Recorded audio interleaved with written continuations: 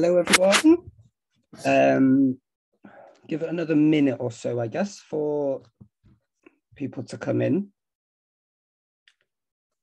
But this evening's session will be on trauma and orthopedics, questions around those topics, some things that seem to come up quite a few times in the exam. And then again, hopefully some more tips and tricks for you guys to try to tackle the exam. If you've been coming to these webinar series, welcome back.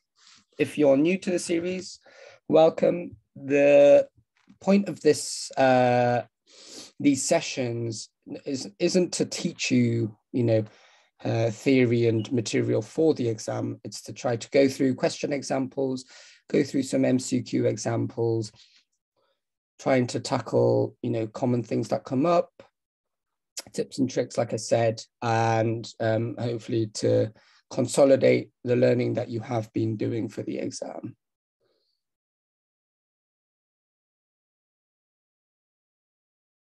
Okay, so we'll be going through some questions. There'll be a poll function for you guys to answer. Any questions, pop it on the Q&A and I'll try to get through them. If not, obviously you guys can ask me anything you want at the end of the session as well. Okay. So why don't we get started then? So we'll go straight into it. So the first question. A 50-year-old woman who is normally healthy and independently mobile presents to the emergency department complaining of severe hip pain. So it's after sustaining a mechanical fall. A plain radiograph of her pelvis reveals an undisplaced intracapsular fracture of the femoral neck. There are no signs of osteoarthritis visible. What is the best form of treatment for this patient's hip fracture? And the poll should be there now for you guys to answer. So look at the slide for the full stem because the poll is a shortened version of the question.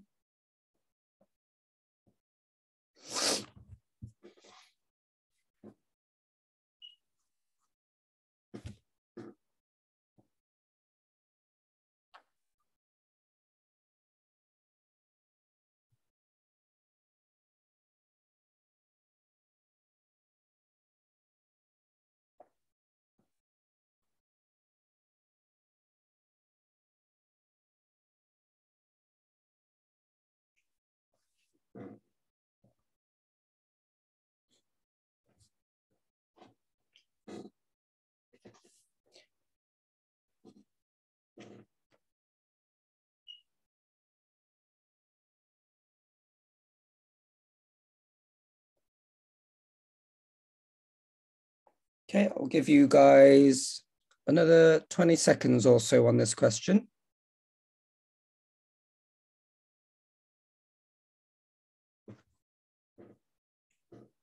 About half of you have voted.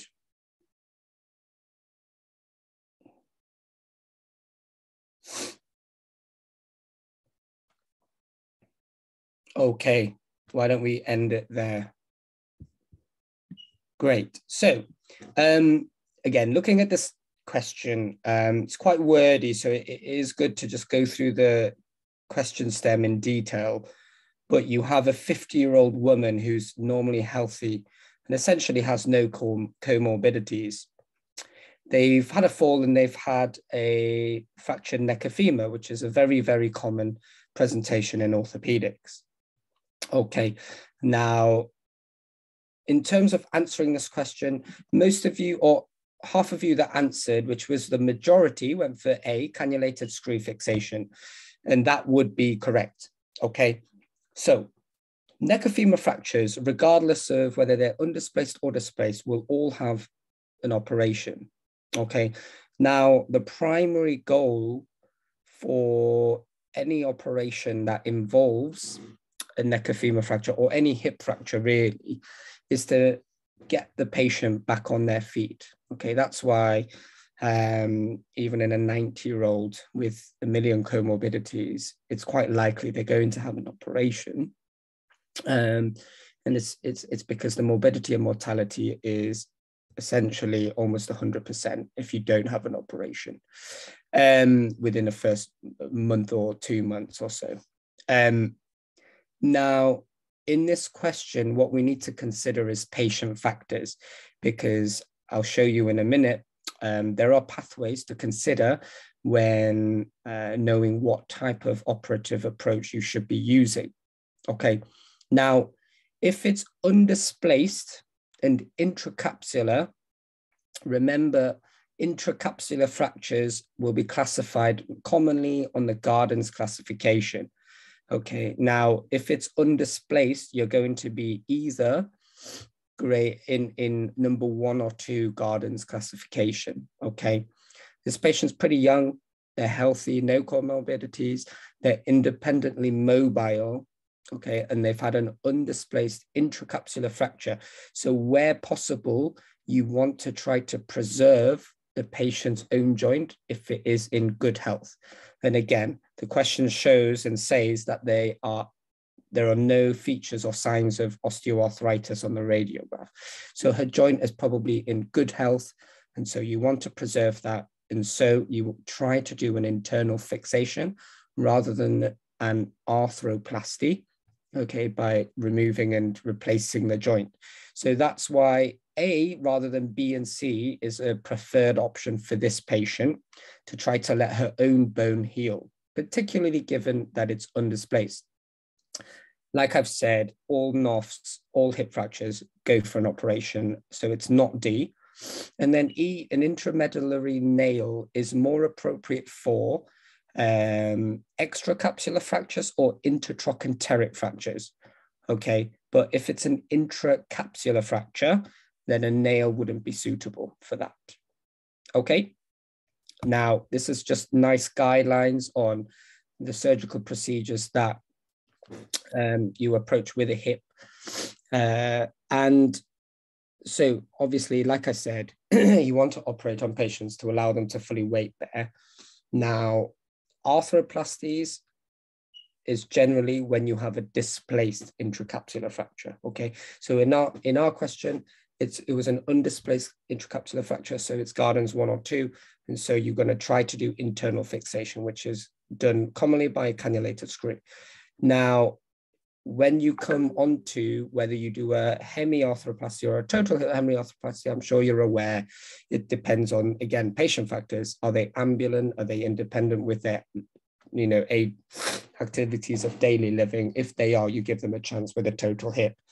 Whereas if they've got many, many comorbidities, they use a stick to get around, then a hemiarthroplasty is better tolerated. Okay, so on this pathway, obviously broad categories of ages. So if they're less than 65, you're going to try to use internal fixation with cannulated screws if possible. If that's not, you're going to go into hemiarthroplasty. If they're over 65, check whether it's displaced or undisplaced. If it's displaced, it's likely going to be unstable and it's going to be a Gardens 3 or 4. And following on from that, you're going to do some form of arthroplasty. If they are ambulant and well, you're going to try to do a total hip. If they're not, you would probably try to do a hemiarthroplasty, okay? Now on this diagram, again, you can try to do cannulated screws, potentially for intracapsular fractures as well. But for exam purposes, I would go along with the nice guidelines and say arthroplasty for displaced hip fractures, and then depending on whether they're independent or not, go for a hemi or a total hip. Okay, so we'll go on to the next question and start the poll. Great. A 5-year-old boy is brought to the emergency department after a severe fall onto his right knee. The child is in a lot of pain and the right knee appears swollen. Radiograph of his right knee reveals a fracture of the distal femur extending through the epiphysis, the physis, and the metaphysis. What type of epiphyseal injury has the child sustained according to the Salter-Harris classification? Another wordy stem. Go through it and answer in the polls. And again, don't worry about whether you know it or you don't. This is just a chance to try to, drill questions, consolidate your learning. If it's things that you haven't come across, hopefully it'll give you areas that you need to focus on as well.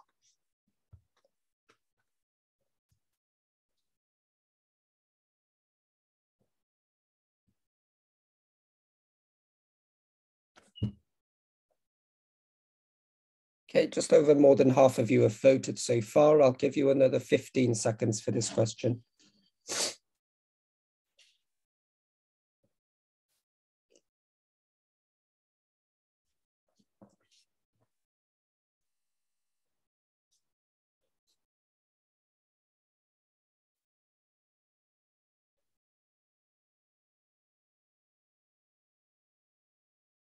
Okay, let's stop it there for this one.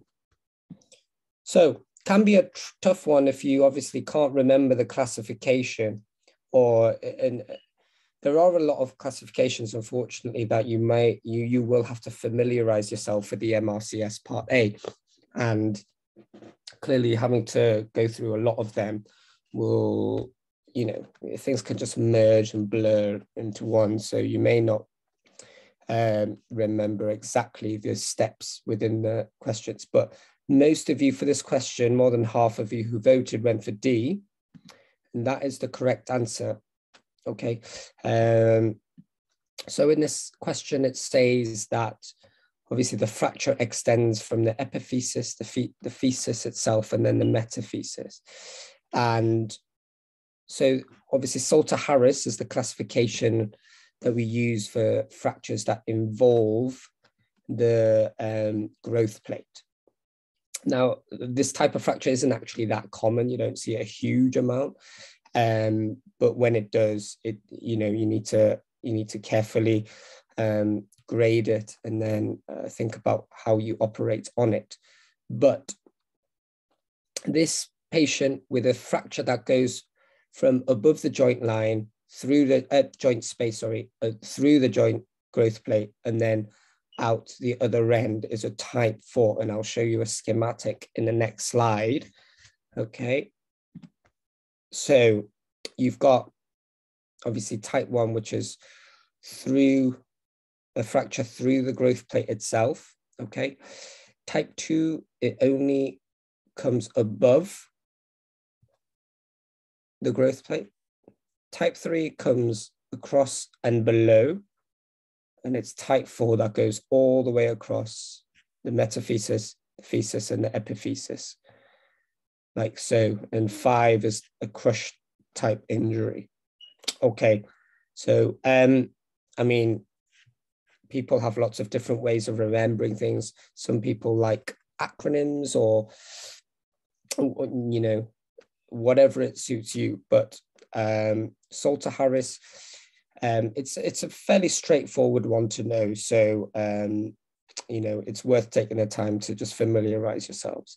And again, with all of these classifications, I would just jot them down somewhere, have a nice couple of A4 slides or of a Word document, or handwrite them out of the common classifications that you want to be remembering for the exam, and then just study them and revise and remind yourself maybe, in a day or two before the actual exam itself.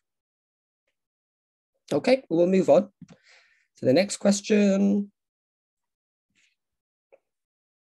Okay, great. So we have a 30-year-old lady who falls onto an outstretched left hand. She's taken to a local emergency department where she complains of severe pain in her left forearm. An AP and lateral radiograph of the affected forearm reveals a fracture of the proximal ulna with a disruption of the proximal radial ulnar joint. Which of the following best describes this type of injury? So, a load of eponymous fractures, okay, which is described in this stem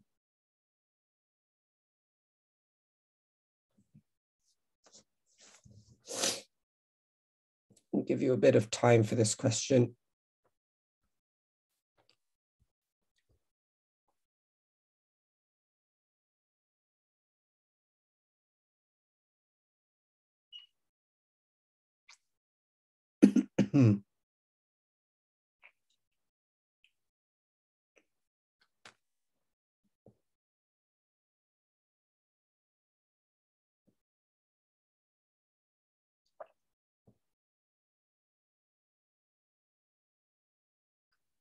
Okay, just over half of you have voted so far.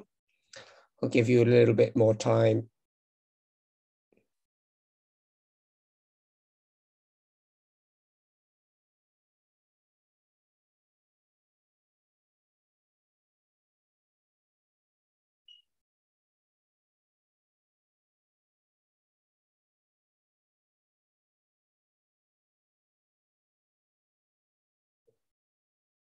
Okay, 5 more seconds, guys.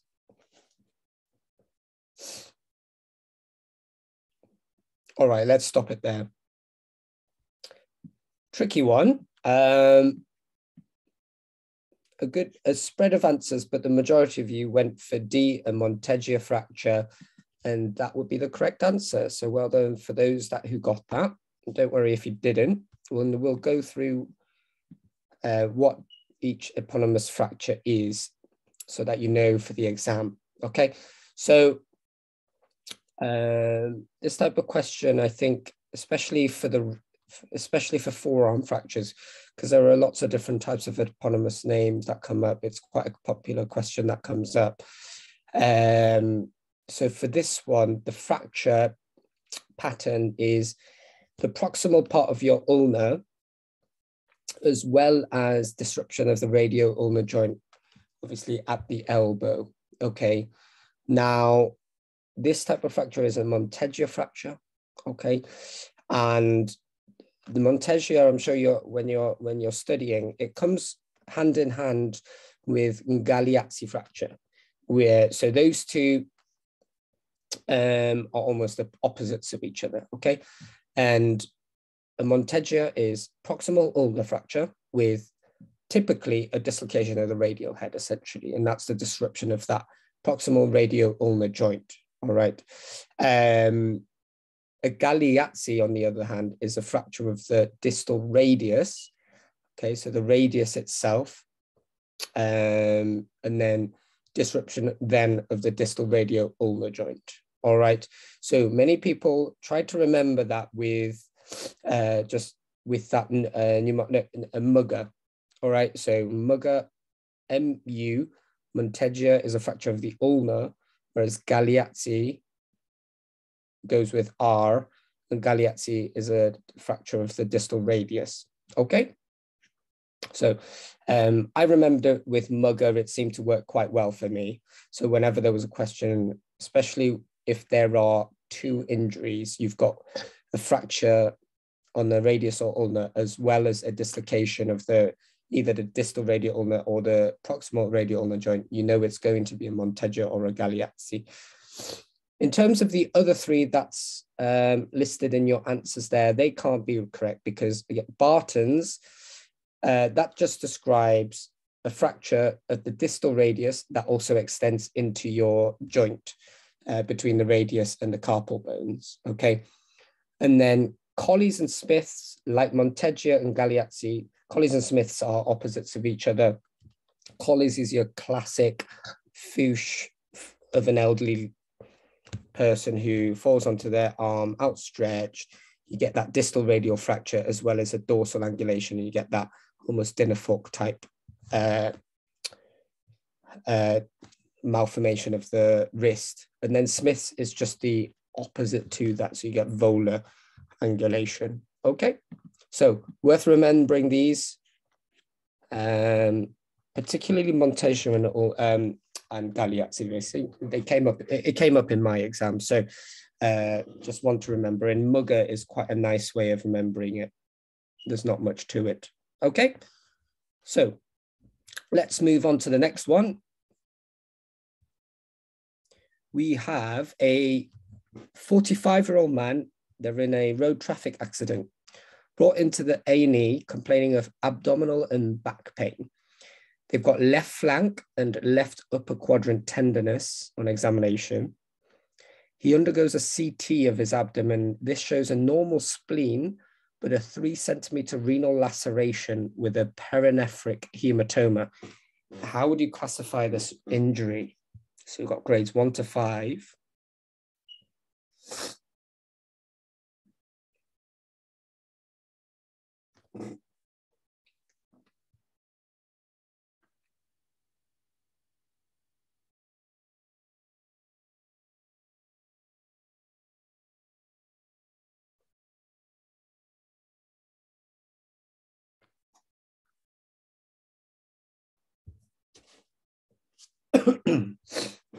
I'll give you another 30, 40 seconds for this. About a quarter of you guys have voted so far.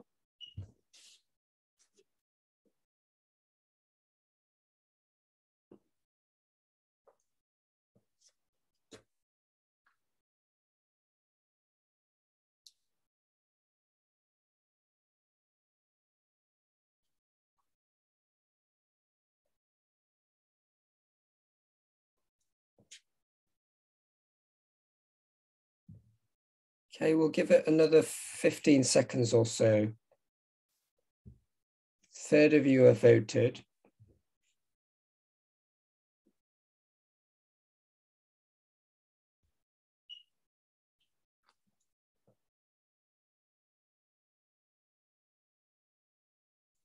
Okay, let's stop it there. So those of you who did vote went for C, grade 3. And well done for those who did, because that would be the correct answer. Okay. It's another tough one. And in trauma, there are a few, like I mentioned, classifications or grading systems that you would want to be familiar with. That's one for the spleen, one for renal injuries, and one for liver injuries in particular. Now, they're all slightly different, although they have some commonalities between them. So generally, they are typically graded 1 to 5, okay? 5 is generally a shattered organ, okay? Completely shattered, devitalized, and will guaranteed need some form of operation, which is likely just to excise that organ. Grade 4 is usually an injury or laceration to whatever hilar or vascular, neurovascular supply going to that organ, the main supply to that. For example, for the kidney, it will be for the renal hilar, okay? And then grades 1 to 3, it depends then on the extent of laceration or hematoma and sizes of that. So let's just have a look at the kidney. So just to remind ourselves, sorry, from the stem, you've got normal sliving, but you've got a 3 centimeter renal laceration, okay? And there's a hematoma around the kidney, but that's a 3 centimeter renal laceration. And just going on to this is a classification of renal injuries. So like I said, grade 5 shattered kidney, grade 4, it's a laceration through the corticomedullary junction, okay, all the way through towards the hilar, okay, and into the collecting duct. Now, in your grades 1 to 3, it depends on the size of hematoma or the size of laceration, okay? So for the kidneys, the key is to remember 1 centimeter, okay? So you've got essentially grade 1 being essentially no laceration, and it's your essentially you've just got a small contusion or minor hematoma. Grade 2 is less than 1 centimeter, okay? So less than 1 centimeter in the size of your hematoma or laceration through the cortex of the kidney, okay? And then grade 3 is just more than 1 centimeter. So if you can remember 1 centimeter for the kidney, then that should be a fairly good ballpark of where you go. So anything above 1 centimeter, it's likely going to be grade 3, unless in the stem it also says the laceration extends down to the collecting ducts or the renal hyla. Okay.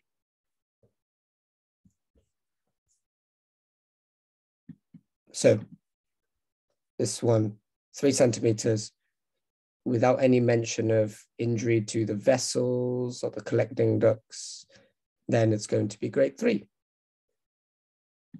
All right.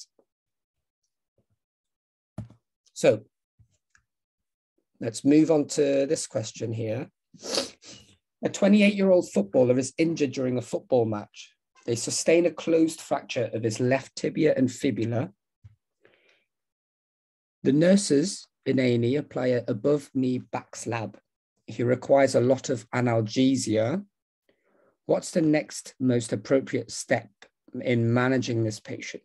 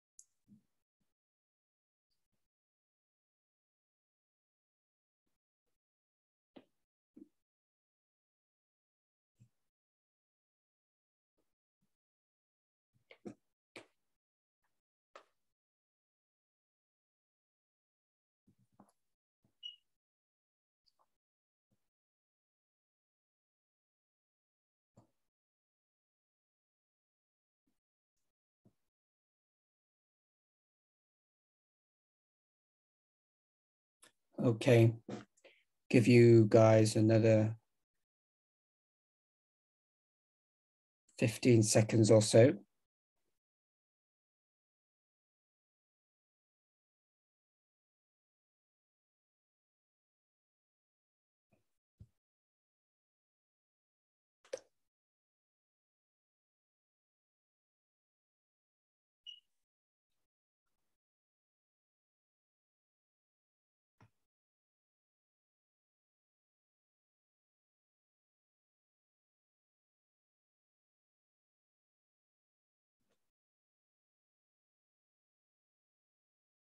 All right, let's stop it there. I think this is quite a tough question. And most of you went for D, request a CT scan of the affected area. The actual answer's A, guys. I don't think anybody went for it. And particularly when I was also preparing for the exam, I probably would have gone for D as well myself. And we'll just go through the different types of answers and just try to justify why. But it's important to note here from the stem, it is quite subtle, but when you've got a fracture to the tibia and fibula, so fractures in your lower leg, obviously one of the complications that we need to think about is compartment syndrome. And he's requiring a lot of analgesia, which most people would if you've, had an injury to both your lower leg bones. When somebody has been doing, quite extensive cardiovascular work before the injury, because of that heavy blood flow going around the body, you should be a little bit more alert about the possibility of compartment syndrome. Okay, and they've got an above knee back slab. We've got a diagnosis, and so this generally boils down to A and D, really. Okay, so D, in terms of ordering a CT scan, we need to just, generally in orthopedics, you get a CT scan in 2 occasions where there's, three. You've got one if you've got diagnostic doubt. So for example, a pelvic fracture or an X-ray of a pelvis that looked okay, but they're in a lot of pain and they're not mobilizing, so you want to get a CT for diagnosis. 2, for operative planning, but really the MRCS won't, and I think it would be very, very harsh for them to test you on that part, because that's at FRCS level essentially. So CT for operative planning, I don't think we should be able to use that for many of the different types of orthopedic injuries you may get. And then 3, the only other CT, and I think this is one for you guys to know, is a CT angio. For example, if you have a knee, a dislocation of the knee that goes posteriorly, because then that you may have potential damage to the popliteal artery. Okay, so CT angio in that scenario, and I've seen it a couple of times that come up in past paper questions. Didn't come up in my actual exam, but that's something to potentially take note of. But in regards to, if think about whether there's diagnostic doubt or not in an orthopedic setting, and here we know from the x-rays, and pretty much all of your diagnoses will come from x-rays in orthopedics anyway, and so you don't necessarily need to request that CT scan. Okay, and remember, this is the next most appropriate thing to do. All right. Now, for this patient, you don't want to be sending him home, regardless of what you might want to do, because there is that chance of compartment syndrome. And also, potentially, if you've got unstable fractures, okay, generally speaking, you want to admit them for the potential chance of operating them early on a trauma list, okay? So for this question, you want to be saying admit and observe onto the ward, okay? I know it says nothing about specifics to compartment syndrome, but that's the most appropriate thing to do for this patient, okay? You don't want, as I said, you don't want to be this man to be going home. So B and C isn't an option. And also, given that the likelihood of a tibia and fibula fracture being unstable is essentially going to be incredibly high. And so bringing them back to fracture clinic isn't actually that wise, because they're just going to have to go through pre-op assessment to have an operation. It's better for the patient to just come in, be admitted, observe the leg, ensure swelling goes down with lots of ice and proper elevation that patients don't necessarily always do when they go home, and then operate early on a trauma list.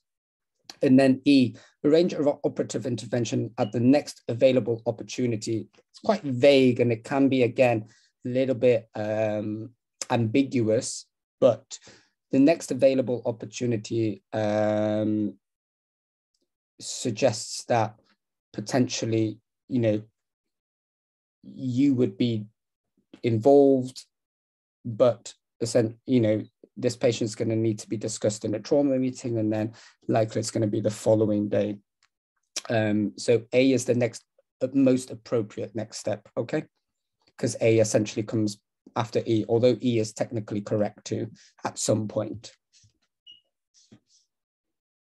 Okay, so I hope the explanation of that was okay. Again, we can come back to it at the end if anyone had any questions about it. Okay, so we'll go on to the next one.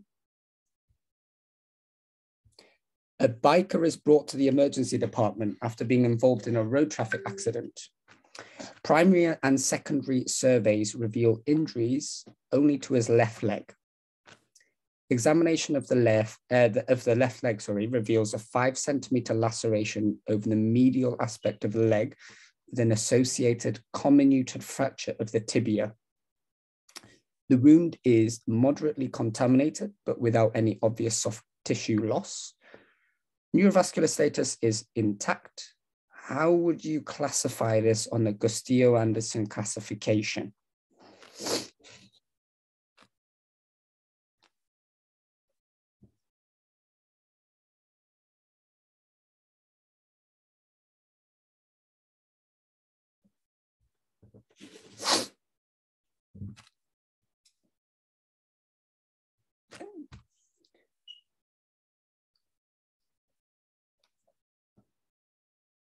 I'll give you another 20 seconds or so for this question.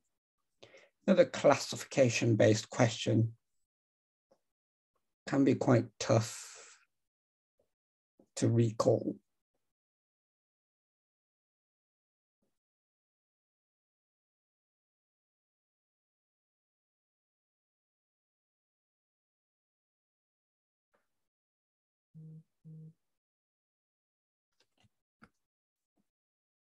Okay, a few more seconds.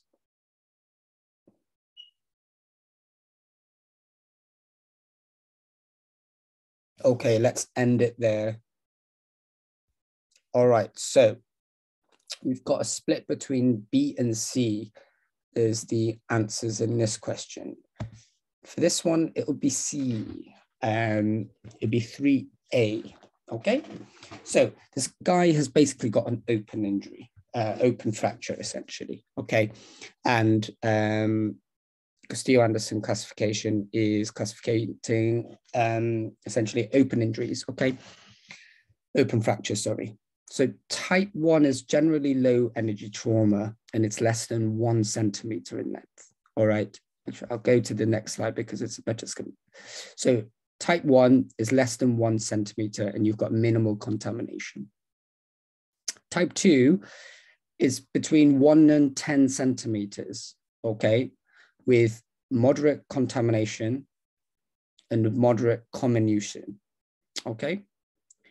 Type 3, then you have greater than 10 centimeter in coverage.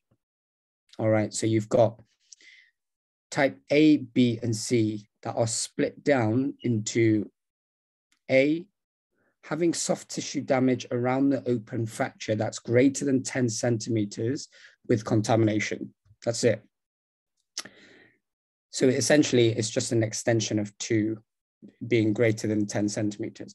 Type 3B is essentially when you've got periosteal, a break in the periosteum as well, coming out of the wound. So essentially, you've got your bone, which is broken and it's coming out of the wound. All right. So you may have a fracture line down there in type 3A, but it's still, the periosteum is largely still intact and you don't have lots of stripping that you get when you break it in a displaced manner.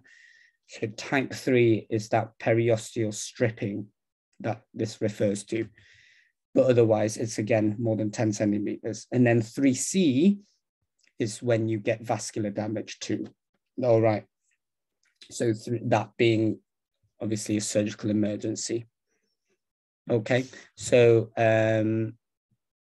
yeah, that's essentially you've got the classification for Castillo-Anderson there, and that's something you want to be looking at.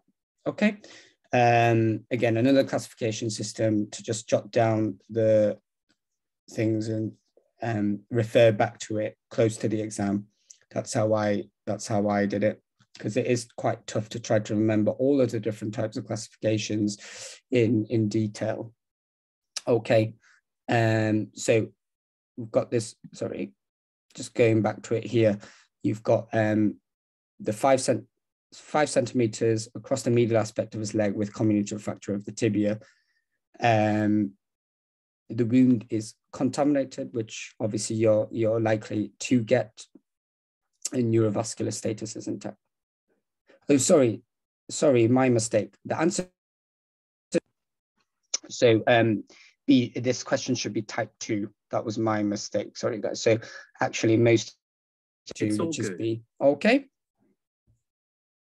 So we'll move on to the next question. All right. A 5-year-old boy brought into A&E by his parents after falling off a carousel. Examination reveals an angulated right elbow and a cold distal right hand with no palpable brachial, radial, or ulnar pulses. AP and lateral radiographs of the elbow reveal a displaced supracondylar fracture of the right humerus. Which of the following describes the most appropriate initial management?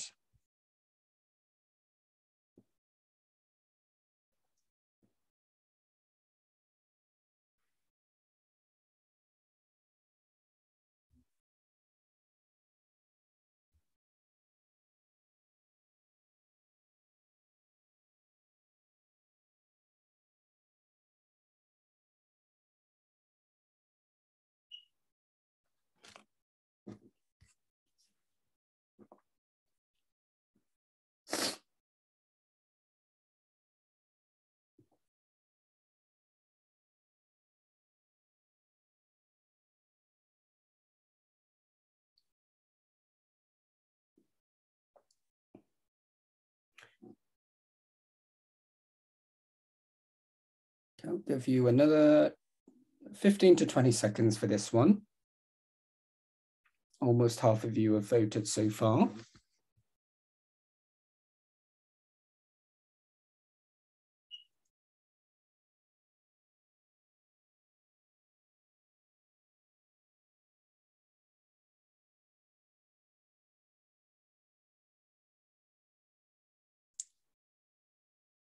Okay, let's end it there. Great. So overwhelming majority for C, manipulation of the fracture under GA. And that is the correct answer for this question. So again, these type of questions, these clinical questions, just always look at the last line carefully. Because depending on how they word it, it may change things. So the most appropriate initial management or the next step, for example, those are the things you need to just make sure in the stress or pressure of the exam you don't miss, because, you know, answers in terms of definitive treatment or management versus the next step is going to be often very different. So for this 5-year-old boy who sustained a supracondylar fracture of the humerus, which is most common in children, okay, one of the things that can happen with supracondylar fracture is clearly a lot of them will be displaced, and generally the displacement of the distal fragment goes backwards. And so what you can get is essentially compression onto the neurovascular structures on there. And it is slightly less common for a brachial artery to actually be damaged or lacerated. But what you could get is potentially just compression onto the brachial artery. And so that's why any fracture really, prompt manipulation back to reduce it is always going to be appropriate. Okay, and so for this patient, if you reduce the fracture and put it back into a good alignment, and often with children, because, you know, they're going to add factors of them being a child, the stress, the pain, etc., being done under GA is more common for kids. So C is the correct answer for this patient. Clearly, surgical exploration of the right antecubital fossa, that's just a bit more of an extreme measure. So before you do that, you would want to manipulate and try to reduce it first. And that's why it's the next initial management. If clearly you reduce it and they're still having no palpable pulses and they're cold distally, etc., you then, you know, you may want to do a surgical exploration. And D, an ORIF of the fracture is going to be a definitive management, but it's not the next initial step because there's work to do. Okay.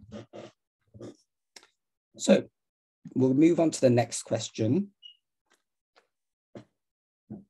A 28-year-old male involved in a high-speed road traffic collision is brought to emergency department. He is noted to be bleeding from his nose. Closer inspection reveals bruising of the left mastoid process and bilateral periorbital hematomas. GCS is 12. Which of the following is the most likely diagnosis?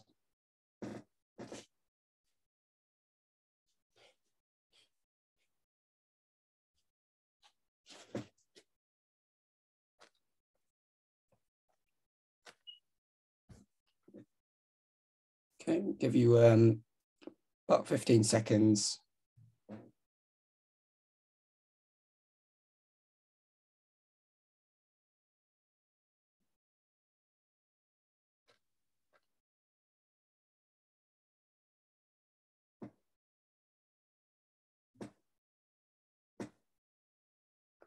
Okay, give it another 5.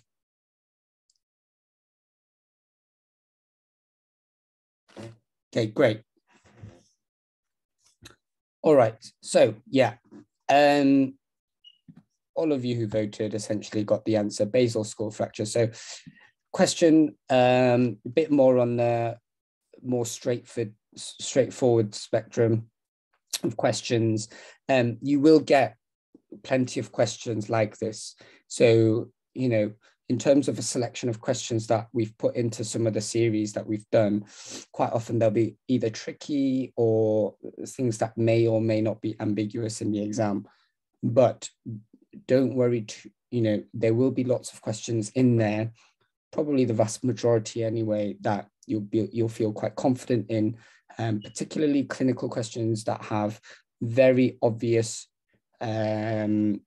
trigger terms within it to essentially make a spot diagnosis, really. And this is that type of question. So yeah, all of you got essentially basal skull fractures, which is clearly associated with trauma, high trauma, and you've got these panderized bilateral periorbital hematomas, all right, as well as bruising of the left mastoid process. Okay, so you've got signs associated with a basal skull fracture. Okay, moving on. 60-year-old man is brought into A&E having suffered another road traffic collision accident. On arrival, he's tachycardic with a pulse rate of 130 beats per minute, blood pressure of 80/40, and a respiratory rate of 34. His urine output is 5 to 10 mils an hour. There is an obvious deformity of his left femur with blood-soaked clothing. What is the most likely amount of blood loss?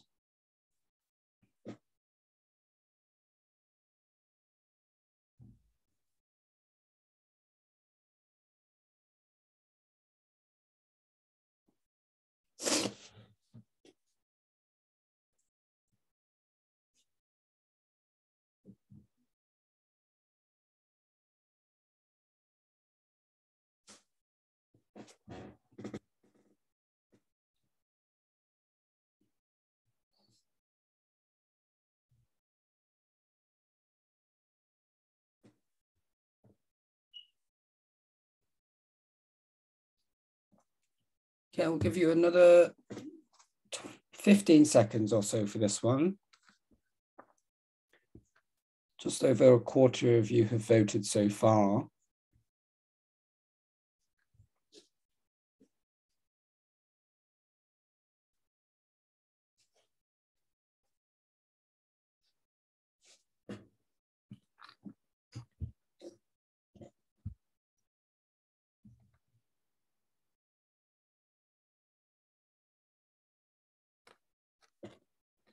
Okay, let's stop it there for now.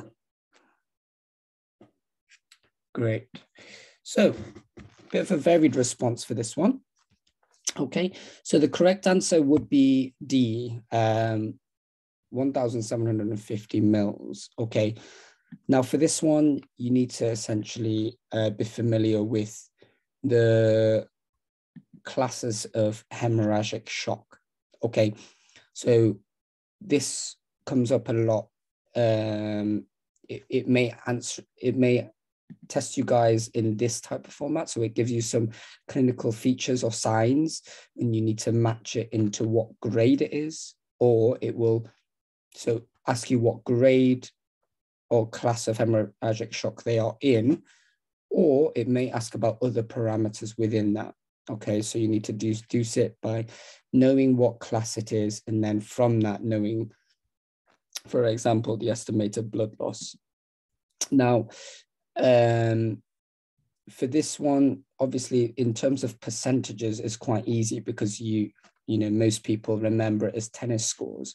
Okay, so 0 to 15, 15 to 30, 30 to 40, and 40 above 40 for class 4.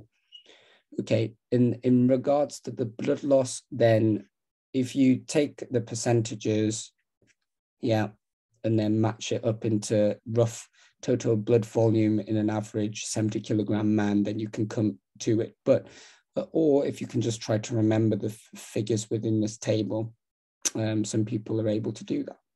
All right, but this is definitely a table that you want to be getting familiar with. And a lot it seems, anyway, a lot of questions, it comes down into class 3. Okay, they'll be quite unwell. For example, this patient here, they've got a low blood pressure. Yeah, it's decreased blood pressure, not normal, which would be class 2. They've got decreased blood pressure. They've got a high respiratory rate, and they've got a urine output, but it's reduced. And if they give you a urine output, that is really good, because essentially the determining factor for class 4 just from urine output is anuric, no urine output whatsoever, whereas class 3, you'd have a reduced urine output, okay? So if you've got lots of sick signs that the patient is really, really unwell, but they've got a small urine output, then you know class 3, not class 4, okay? And then, yeah, anything between 1,500 and 2,000 mils of blood loss is class 3, okay? So get familiar with hemorrhagic shock. You know, the past test questions on kind of trauma are really good, actually. And just go through them more, you know, a few times, actually, because trauma has a lot of different classifications that you should be familiar with. So just drilling them through lots and lots of questions, repetitiveness, pattern recognition, that will really help you out by doing those. Okay, so let's move on to the next question. So a patient presents to the emergency department following a severe burn to their right arm. She's distressed and on examination has full thickness burns to the arm. Which of the following is not an indication to transfer a patient to the specialized burns unit?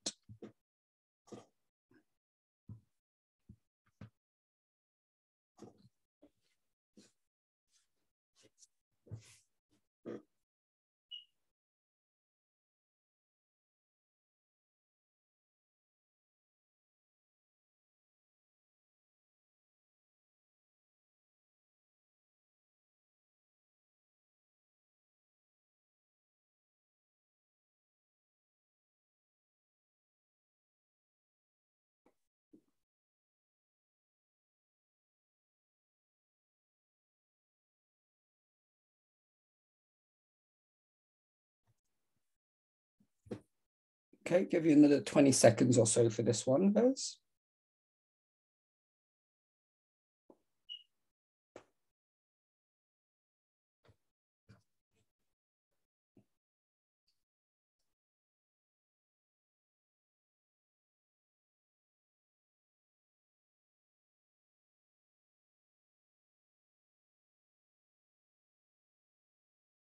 Okay, let's stop it there. Okay, so more than half of you voted for A, burns of 1% body surface area in children, and that would be correct. Okay, so all the rest, you would want to be referring them to a specialized burns unit straight away. Okay,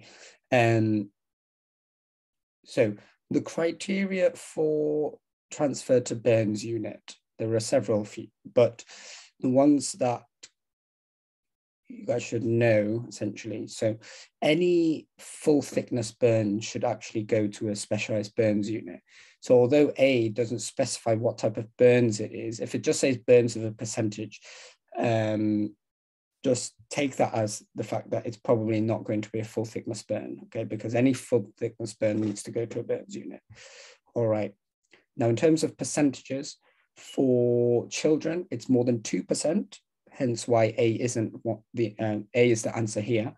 And then for adults, it's more than 3%. All right. Burns affecting hands, feet, or the perineum should go. Extremes of age as well. Okay. So, you know, severe burns in someone who's really elderly has huge high morbidity and mortality rates.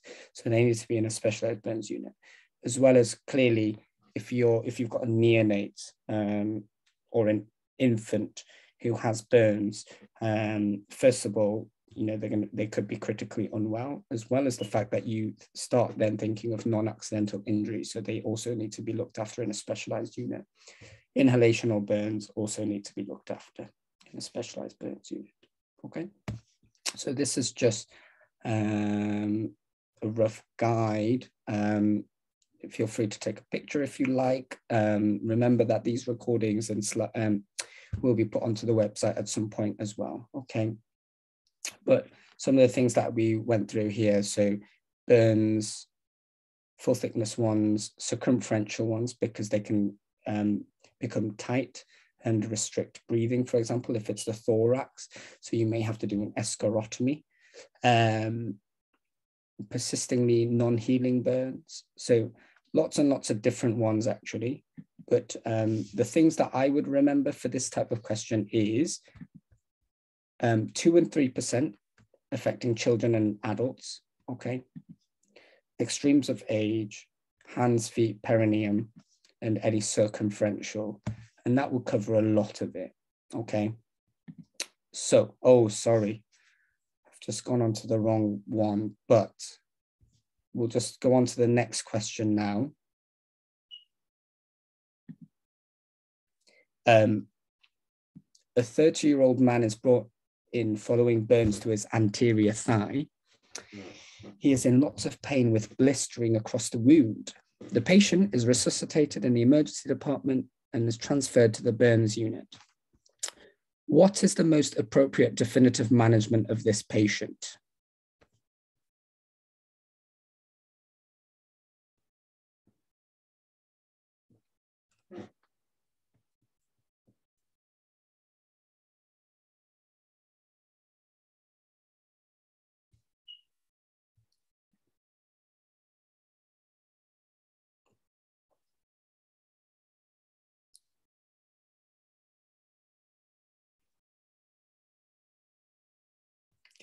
I'll give you a little bit more time on this one.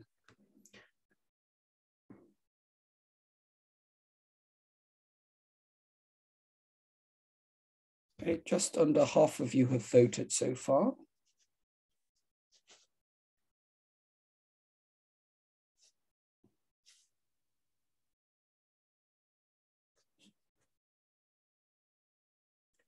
Okay, I'll give you another 10 seconds.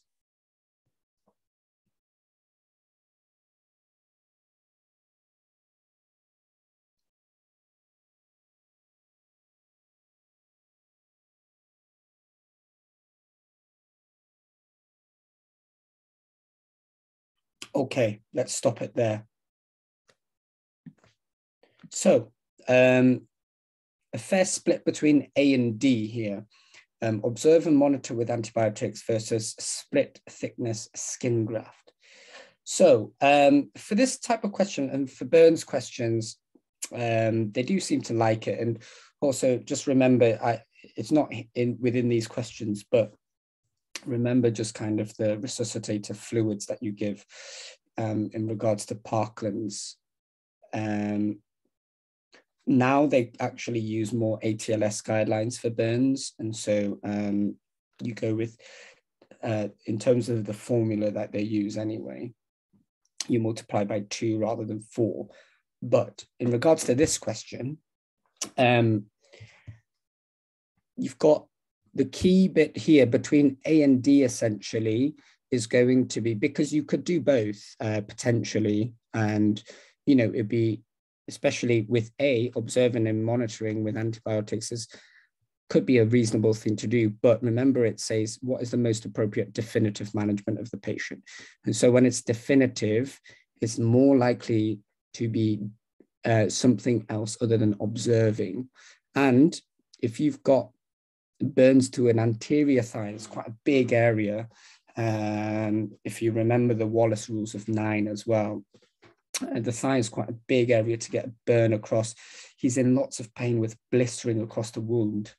So this is partial. It's not a full thickness burn, but it's likely to be a partial thickness burn, and that's unlikely to, you know, especially if it's that big of a coverage of an area, it's going to take quite a long time for it to heal, and so you may want to do something definitive rather than just observing with antibiotics, okay? And for this patient, you would want to do a split thickness skin graft, okay, to do so. All right, and I just wanted to spend a little bit more time on this question, just to go through some of the, sorry, when you said the recording. Okay, great. So for this question, I just want to talk a little bit more about the different types of grafts in regards to kind of plastic surgery, just because it's not something that's taught well at medical school.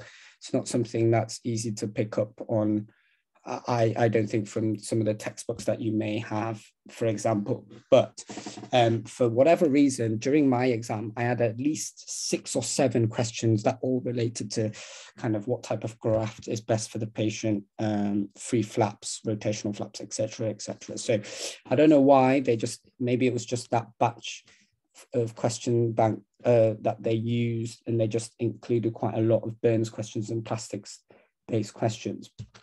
And I found it quite hard, obviously, at the time. But that's why I just wanted to, from my personal experiences, I think knowing the following would have been very, very helpful. So we've gone through essentially Y, D over A, right? But then Y, D over B, C, and E, essentially. And there are certain principles, if you know them and can understand them, you'll have a good chance of deducing the correct type of operative procedure that you want to do for a particular wound, or essentially most likely in a trauma setting, an MRCS setting, it will be from a burns injury.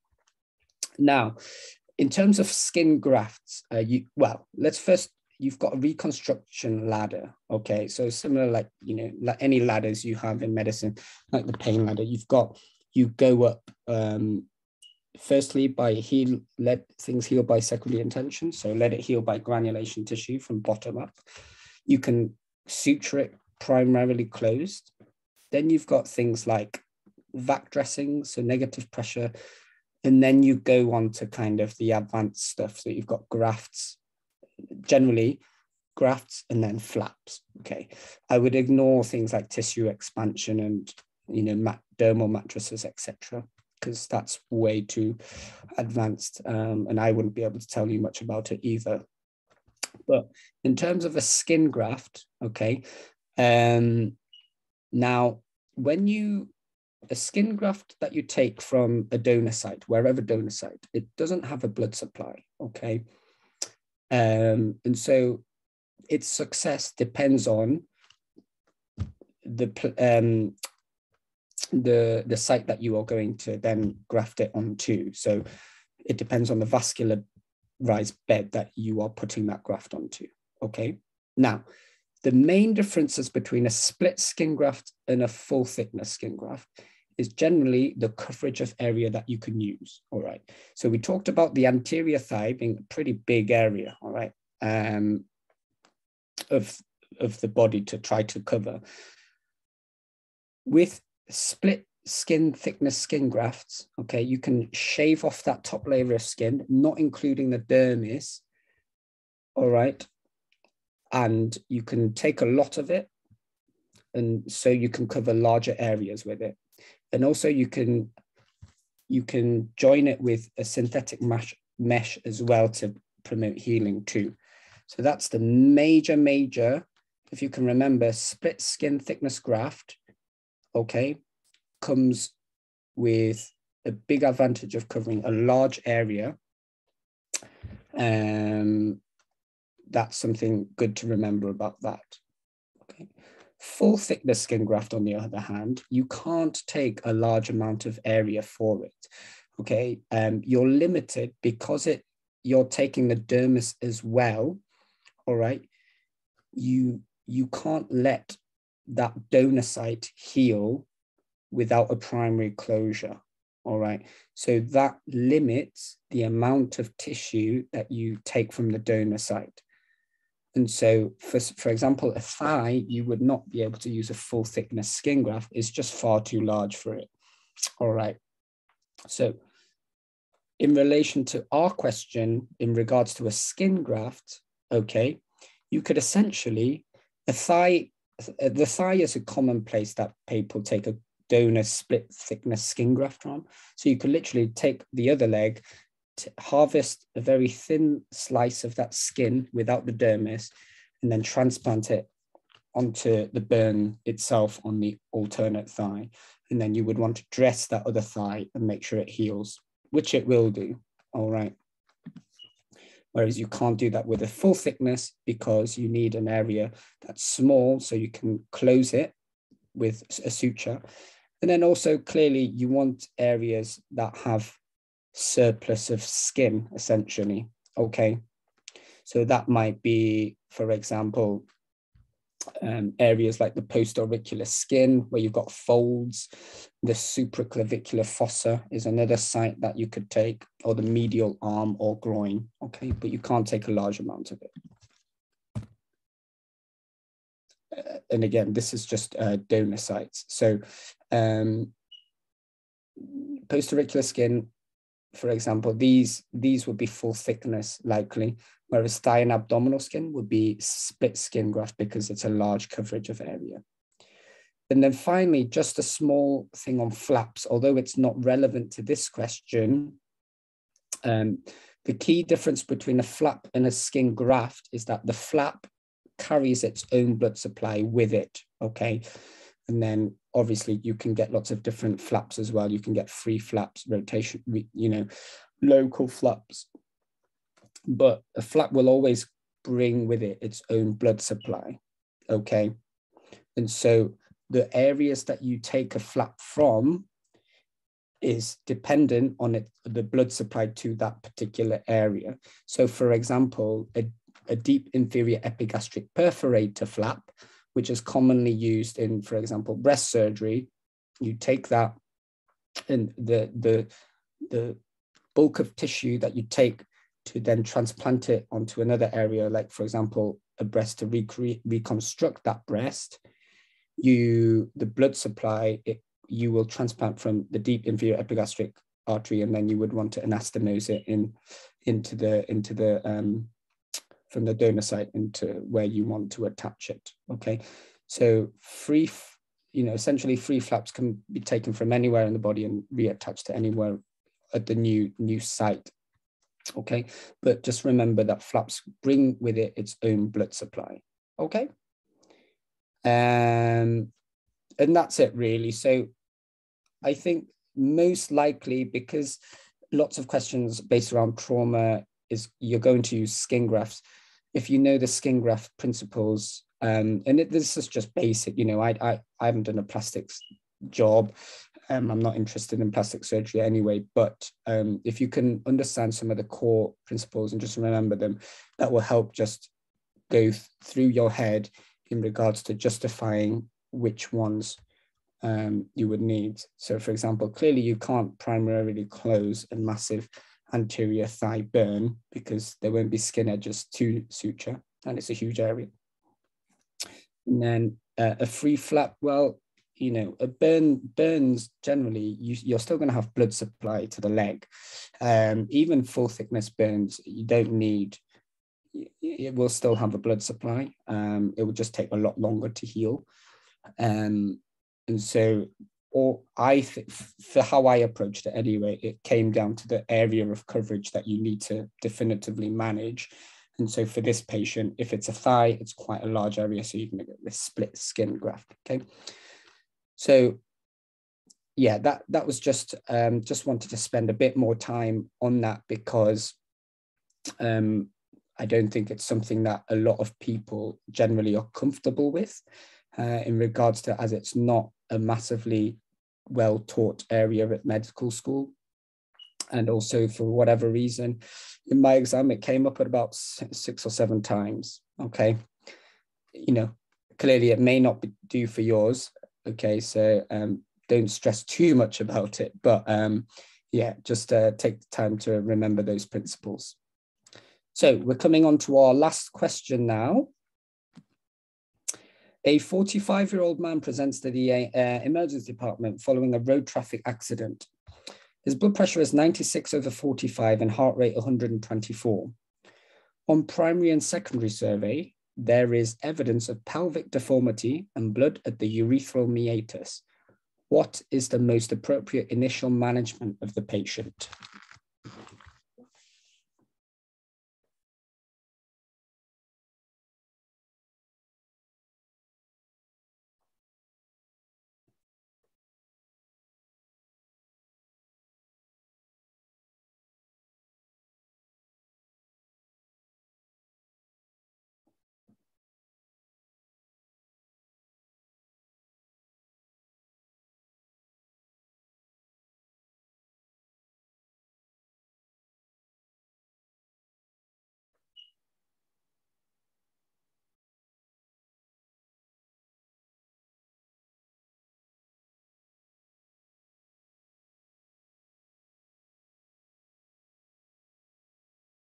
Okay, I'll give you another 15 seconds. We're getting there. 3/4 of you have voted so far.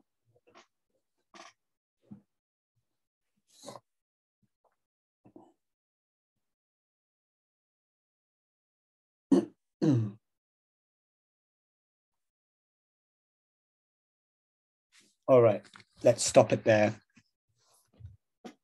Okay, so we've got answers spread across IV fluids, blood transfusion, pelvic binder, mainly there. So the answer to this question is C, pelvic binder. So well done to those who got that. And we can just talk a little bit about why that is in this scenario. So again, can be tricky, these ones, because it's not a straightforward one of, you know, what's diagnosis, what's the spot diagnosis, for example, or what's the definitive management. It's asking for what's the most appropriate initial management of the patient. Okay, now clearly from reading this question, there isn't a huge amount of information, but the key is they've got pelvic deformity and blood at the urethral meatus. Okay, pelvic deformity from a road traffic accident is, you know, severe. They need to be treated promptly and properly because you can bleed out from pelvic trauma because there are so many major vessels that run through. Now, this patient here, they're in shock. And in a trauma-based setting, it's going to be hemorrhagic shock until proven otherwise. With A and B, they're essentially serving the same purpose. B better than A, because if you've got evidence of blood loss, then, or suspicion of blood loss, like you do in this scenario, you want to replace blood with blood, all right? But it is very appropriate to do, because clearly when you're going through your ATLS A2E management of the patient, you're going to get that IV access and you're going to give them initially fluids until you get your blood, and then you're going to probably put out a major hemorrhage protocol to get your blood. But what's the most appropriate initial management of the patient? Well, within circulation of trauma, okay, if you go through it, yes, you're going to be taking your, you know, through a brief cardiovascular exam. Are they cool? Peripheries? How's their pulse? What's their blood pressure? Well, we've got that here. They're in shock. Have they got IV access? Let's get IV access. Let's take things out. So take all of your blood tests and whatever investigations relevant that you want to do. Then you want to start giving things. That's all appropriate. But also within C, in a trauma setting, you need to look for possible sources of hemorrhage, as well as just doing your usual circulation assessment as you would do a normal A2E. And whenever you have things of blood, something causing blood loss, no matter how much you throw products at blood to maintain their volume, if you've still got blood loss, it's not going to solve the issue. So actually, the most appropriate initial thing to do when you notice that there's pelvic deformity is to put a pelvic binder on, because that's going to, a pelvic binder, generally, very tight band that goes across the greater level of the greater trochanters. You put that on, and then once you tighten it, it's going to bring that whatever deformity, if it's a shearing force, whatever it is, it's going to bring that pelvis in, and hopefully it's going to help to stop and compress any bleeding that is going on. That will give you a bit more time for them to eventually definitively go to theaters, okay?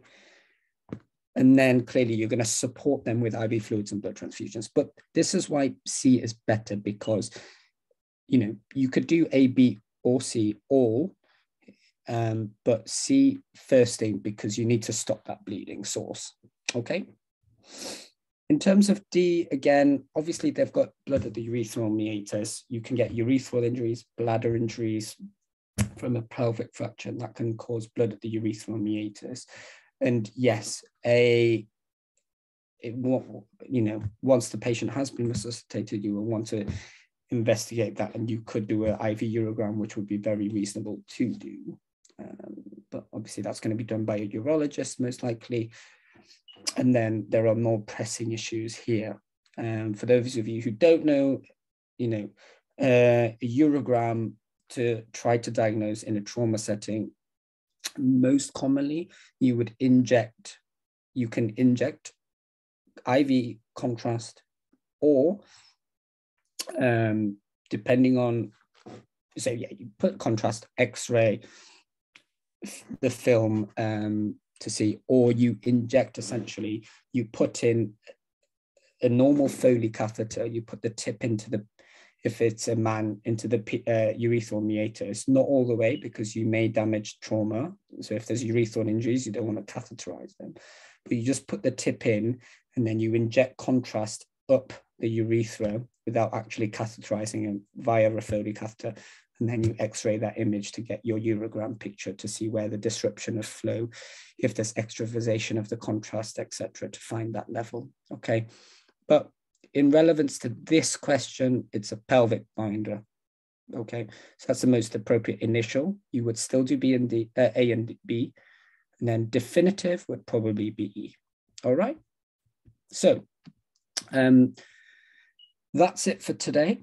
I hope you found that useful. Obviously, trauma is a huge topic, and actually, from going through the question banks of past test and past EMRCS, in particular, the actual content of testing on trauma is really comprehensive. And I think if you do that in good detail, you'll be absolutely fine. So the next session, guys, will be on Thursday. I'm sure that Thursday is the 21st. It is, yeah. So we'll look at the abdomen generally. So we'll try to cover GI and urology stuff in that session. This is the QR code. So if you could please take a couple of minutes of your time to just fill out a little bit more feedback. The feedback we've been getting has been really, really helpful and useful for us to, change little bits here and there. So if you could do that, that would be really good before you go. Okay. Otherwise, enjoy your evenings. I hope you've had a good bank holiday. And yeah, good luck with the rest of your prep. Hopefully we'll see you on Thursday for the next session. I don't think there are any other questions in the chat or Q&A. So yeah, if you guys could fill out the feedback, and then you can, yeah, enjoy the rest of your evening.